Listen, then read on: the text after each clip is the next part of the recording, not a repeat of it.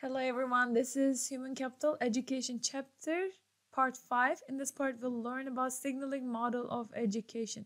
So signaling model is little different than human capital investment model because so far we assumed in the human capital accumulation model, so far we have assumed that education increases a worker's productivity. So that's how I felt actually. I entered college, right? Obviously, you enter college, you're all a selected sample of people. You're already smarter than the average population, my opinion. But we assume so far you enter the college. Anybody who enters college, education increases your productivity. Okay, so it's like college people are treated with college education. Suddenly they are better. I felt like I was a much better, smarter person having graduated from college, and even more having graduated from PhD. But we assume college education does that. But as a result, your productivity goes up, right? Education increases your productivity, productivity goes up, and then in turn it increases your wages, okay? Alternative theory, it's the signaling model of education, says that education doesn't increase one's productivity, but it's the sheepskin effect. Sheepskin refers to the college diploma. Back in the days, they would print any educational diplomas on a sheepskin. So, but college education is a sheepskin effect.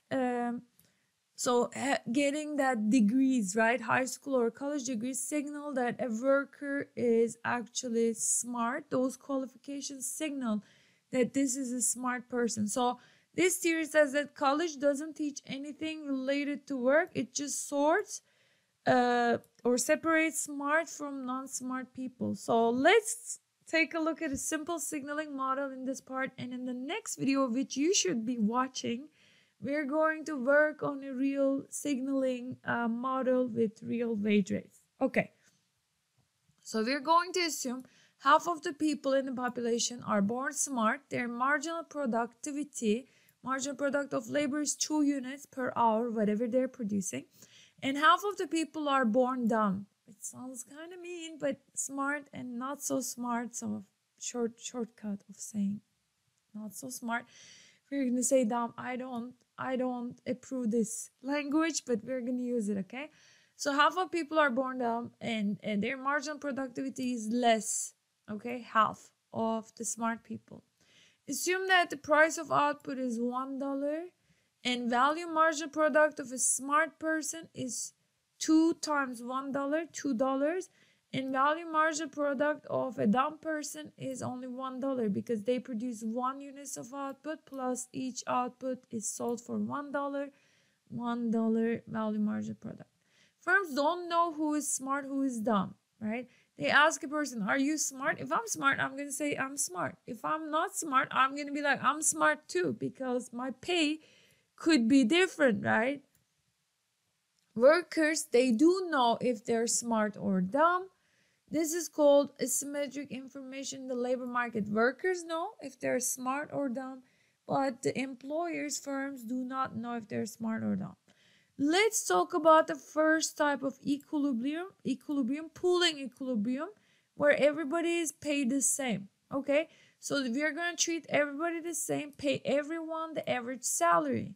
So what's my average salary? So half a population produces $2 worth of value marginal product and half a population produce $1. So average salary is going to be half a population dumb producing $1 worth of value margin product, and the other half is smart producing $2 worth of value marginal product. So average salary is their sum of the expected salary, $1.50. Okay, so as a result, if you are paying $1.50, dumb or low productivity workers would like this. Employers and smart high productivity workers would not like this, right? Because your worth is $2 and you're only being offered $1.50. I'm not gonna work. So as a result, if this is the case, all the dumb workers will be running to get this job and you will get no smart people. Okay, so employers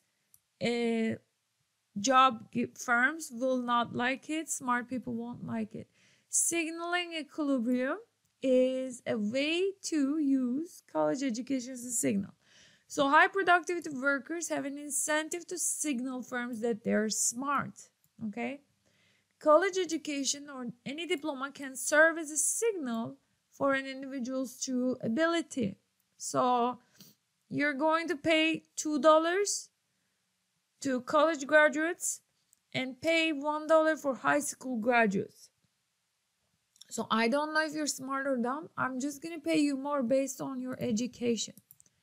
Okay, so can we construct an equilibrium that no workers or firms has an incentive to deviate from? Okay, so in other words, we want an equilibrium where smart people go to college and dumb ones do not go to college, and workers are sorted into jobs accordingly, and firms can hire smart people when they need smart people. So assume that C is the cost of the college degree for dumb, and C over 2 is the cost of college for smart people. So as you can see, C is a positive number. Cost of going to college is lower for smart people. So if dumb ones, this is how we construct signaling equilibrium. For dumb ones, if they don't go to college, okay, they will be paid $1 because that's how much market pays to non-college graduates minus what's the cost of college. So this is return, this is total return, and this is total cost. Because they didn't go to college at all, they actually have total cost of $0 of college education. So dumb ones, if they don't go to college, they make $1. Okay? If they go to college, dumb ones, they are actually going to be paid $2. I don't care if you're dumb or smart. I'm going to pay you more based on your education. And cost of college is C. 2 minus C is the cost of college education. So no college, college. Okay? So we don't want dumb ones to go to college. Dumb ones don't go to college if no college return is higher than college return. So what's the no college return? $1 greater than college return of college education, 2 minus C. So if you pull C to the left hand side, move this 1 to the other side. As long as cost of college is greater than 1, dumb ones won't go to college. So now we want smart ones to go to college. So for smart ones, if they don't go to college, again, their return is $1 of earnings because they didn't go to college. We don't care if they're smart. Employers can tell. Minus total cost, $1. And if they go to college, they get paid $2 minus the total cost of college education is C over 2 for smart ones. So I want smart ones to go to college. Okay, this is a separating equilibrium. I want dumb ones don't go to college, smart ones go to college. So 2 minus C over 2 greater than 1, then smart ones will go to college if college return is greater than $1. Okay, 2 minus C over 2 greater than 1. We are going to move C over 2 to this side, 1 to this side. So you have 2 minus 1 greater than C over 2. Okay, so this is 1 greater than C over 2. You get this condition as long as C is less than 2, then the smart ones will go to college. Therefore, we put these two together. Signaling equilibrium, separating equilibrium says that as long as cost of college is strictly between $1 and $2, 1 and 2 units. Of course, it's not just $1. We are simplifying the real life. So if you do this kind of bracket, that's going to be including the borders 1 and 2. But if it's regular parentheses, it doesn't include numbers 1 and 2. So signaling equilibrium says that as long as cost of college is between $1 and $2, strictly greater than $1, strictly less than $2, no dumb will go to college and all smart ones will go. College serves as a signal. However, it's not going to add to the ability. So if C is greater than $2, nobody will go to college. Or if C is less than $1, everybody will go to college. So college won't serve as a signaling equilibrium. So in part 6, the next part, we're actually going to be studying real examples, more real numbers, right? More realistic numbers.